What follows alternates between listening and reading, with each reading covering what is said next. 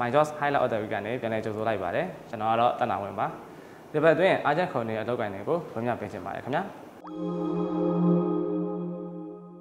ပထမခုံနေတဲ့ကုမ္ပဏီကတော့ Consultant Trading ကဖြစ်ပြီးတော့ Junior Sales Executive ဆိုတဲ့ position ကိုခေါ်ယူနေပါတယ်ထပ်မံခေါ်နေတဲ့ကုမ္ပဏီကတော့ Young Investment Group ကဖြစ်ပြီးတော့ Secretary Chinese Translator အစရှိတဲ့ position တွေကိုခေါ်ယူနေပါတယ်ခင်ဗျထပ်မံခေါ်နေတဲ့ကုမ္ပဏီကတော့ OA Travel ကဖြစ်ပြီးတော့ Legal Executive Senior Accountant Front End Developer Procurement and Sourcing Manager Assistant Operation Manager Senior iOS Developer Web Developer Operation Assistant Project Executive အစရှိတဲ့ position တွေကိုခေါ်ယူနေပါတယ်ခင်ဗျနောက်တစ်ခေါ်နေတဲ့ကုမ္ပဏီကတော့ City Home Industry ကဖြစ်ပြီးတော့ Advertising Manager Assistant HR Manager Assistant Marketing Manager အစရှိတဲ့ position တွေကိုခေါ်ယူနေပါတယ်နောက်တစ်ခေါ်နေတဲ့ကုမ္ပဏီကတော့ Leiden University ကဖြစ်ပြီးတော့ Part-time IT Trainer ဆိုတဲ့ position ကိုခေါ်ယူနေပါတယ်နောက်တစ်ခေါ်နေတဲ့ကုမ္ပဏီကတော့ Myanma Distribution Group MDG ကဖြစ်ပြီးတော့ Regional Operation Manager Branch Manager အစရှိတဲ့ position တွေကိုခေါ်ယူနေပါတယ်ခင်ဗျာထပ်မံခေါ်ယူနေတဲ့ကုမ္ပဏီကတော့ မြန်မာ ABS Bank ကဖြစ်ပြီးတော့ Information Security Engineer Technology Department Senior Officer Consumer Banking Department စတဲ့ position တွေကိုခေါ်ယူနေပါတယ်ခင်ဗျာနောက်တစ်ခေါ်ယူနေတဲ့ကုမ္ပဏီကတော့ Advanced Medical and Diagnostic Trading Company Limited ကဖြစ်ပြီးတော့ Sales Engineer ဆိုတဲ့ position ကိုခေါ်ယူနေပါတယ်ထပ်မံခေါ်နေတဲ့ကုမ္ပဏီကတော့ Mega Marine Frozen Seafood ကဖြစ်ပြီးတော့ Educational Coordinator Marketing Factory Manager Machine Driver Production Manager အစရှိတဲ့ position တွေကိုခေါ်ယူနေပါတယ်ခင်ဗျာဒါတွေအားလုံးကတော့ကျွန်တော်တို့ MyJobs website ကနေအားချက်ခေါ်ယူနေတာဖြစ်လို့ဒီ video လေးအပေါ်ကလင်းနေမှာဝင်ရောက်ရှာထားတဲ့အကြောင်းကိုအသိပေးချင်ပါတယ်နောက်တဲ့အစီအစဉ်တစ်ခုအနေနဲ့ PTTEP Company Limited မှာ Designated Head of Human Resources မရွှေကိုလည်းမှာ Fresh Graduate တွေအလုပ်ရှောက်မယ်ဆိုရင်စဉ်းစားသင့်တဲ့အချက်များကောင်းစဉ်နဲ့ပုံပြပေးသွားမှာဖြစ်လို့ဒီမှာရဲ့ video file လေးကိုပုံပြပေးလိုက်ပါတယ်ခင်ဗျာအလုပ်ရှာတဲ့ကလေးတွေတော့အများကြီးပဲပေါ့နော် fresh entry level အလုပ်ရှာကြတယ်အဲ့တော့အမအနေနဲ့ HR professional တယောက်အနေနဲ့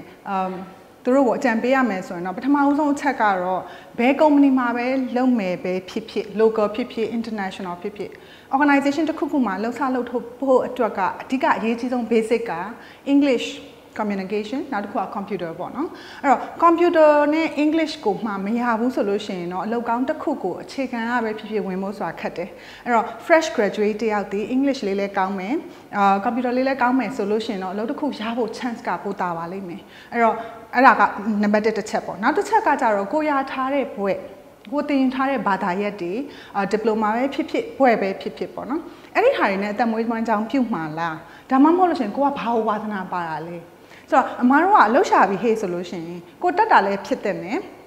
နောက်တစ်ခါကျကိုဝါသနာပါတာလည်းဖြစ်တဲ့မယ်ဆိုတော့ကိုတက်ပေမဲ့ဝါသနာမပါရင်လည်းအောင်မြင်မှုကနှေးမယ်အောင်မြင်ချင်မှလည်းအောင်မြင်မယ်နောက်တစ်ခါကိုကဝါသနာပါတော့ညာလဲအဲ့ဒီ skills တွေ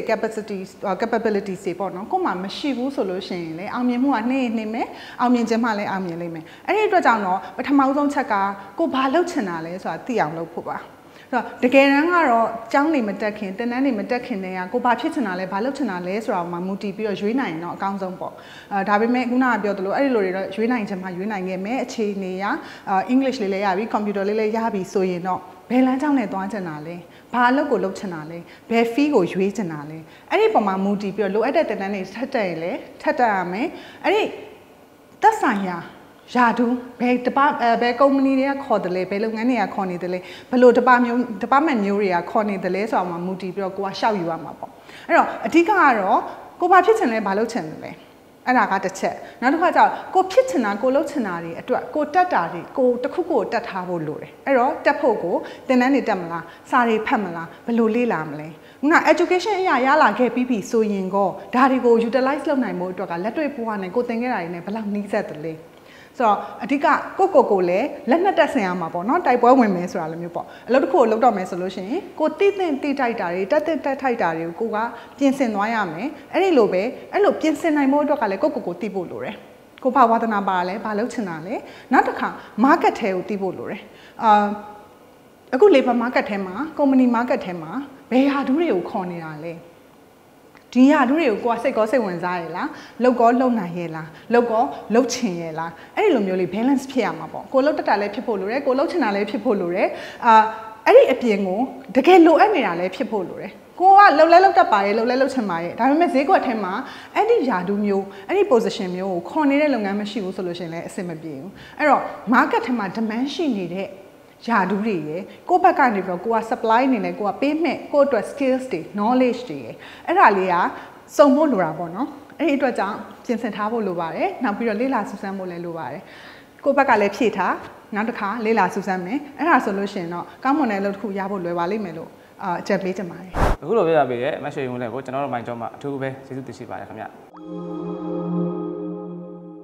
ဒီလိုအတွင်းအားကျခုံနေတဲ့ကုမ္ပဏီတွေအလုပ်ကိုင်တွေကအများကြီးပဲဆိုတော့အားလုံးပဲအဆင်ပြေကြလိမ့်မယ်လို့မျှော်လင့်ပါတယ်ကျွန်တော်တို့ဒီ season လေးကအပတ်စဉ်တောက်ကြနေ့ည9:00 နာရီတင်ဆက်ပေးနေတာဖြစ်လို့ကျွန်တော်တို့ MyJobs Facebook page မှာဝင်ရောက်ကြည့်ရှုကြဖို့ကျွန်တော်အနေနဲ့တိုက်တွန်းချင်ပါတယ်ခင်ဗျအားလုံးပဲအလုပ်ကိုင်ကောင်းနေကြပါစေခင်ဗျာ